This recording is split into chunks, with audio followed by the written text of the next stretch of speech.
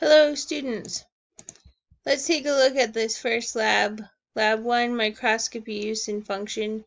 So see, I was already in there, so when I clicked on content, it popped up first. Remember that as you scroll through the content, which is the course itself, in the content tab, you get all the lab, or all the links.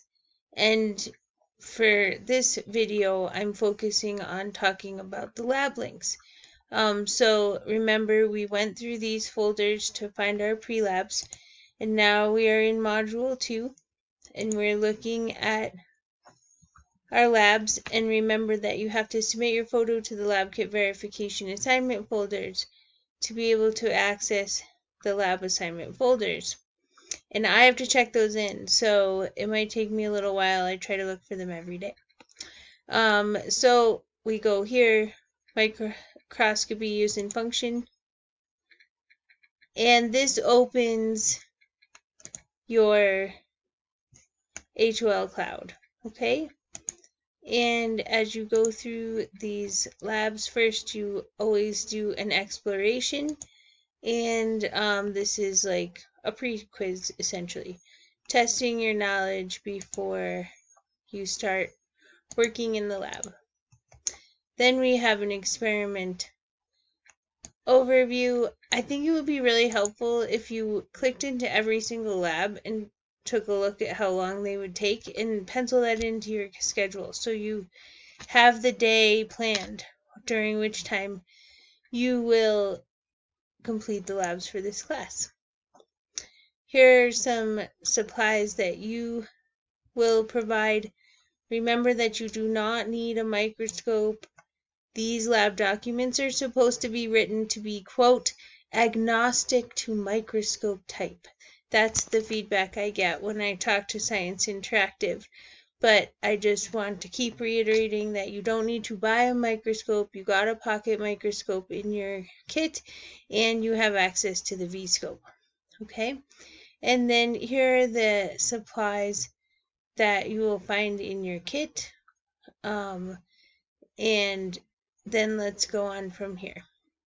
So we checked out our materials. Again, as I noted, it'd be helpful if you went through the experiment overview and the materials for at least the next couple of labs, so you're always on top of it.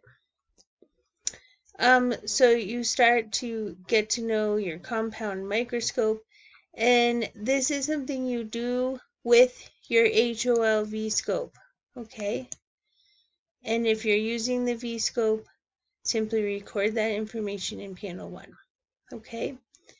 And here's all the directions on how to, all of these directions can be done with the V-scope. And so when it says to place the letter E slide on the stage, you're going to do that from the V-scope library. Answer the questions, continue on, observing the fine details. Okay, same thing. If you are looking for a specific prepared slide, you are looking in the V-scope. When you get to exercise 3, you'll be working on the skills of preparing a slide.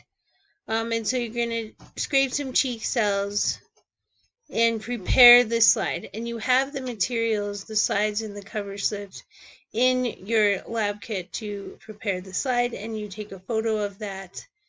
I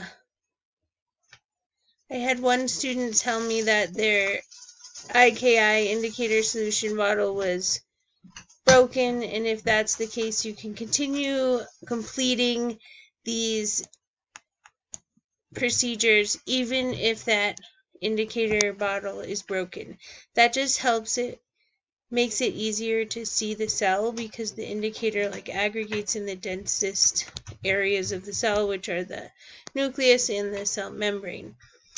So if you have a broken bottle of IKI, please contact Science Interactive as soon as possible, and that goes for all materials. If anything else seems to be missing or broken, you need to contact them right away, because getting replacement supplies takes a bit of time. But you should always talk to me when that happens, because I'll tell you if there's some thing you could scrounge up that would just work just fine instead of waiting.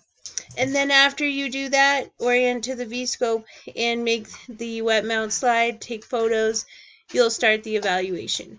And then when you're done with the evaluation, you'll be asked to download the PDF file, the final report, and you submit that to the lab in the classroom. But keep in mind, if you just go into the classroom using the assignments tabs here, you're not going to get any of that information that we just talked about. You're just going to get a Dropbox where you are able to submit the assignment. So please avoid the shortcut of just going to assignments all the time. You must go through content to actually receive the content from the course. Let me know if you have questions. Thank you.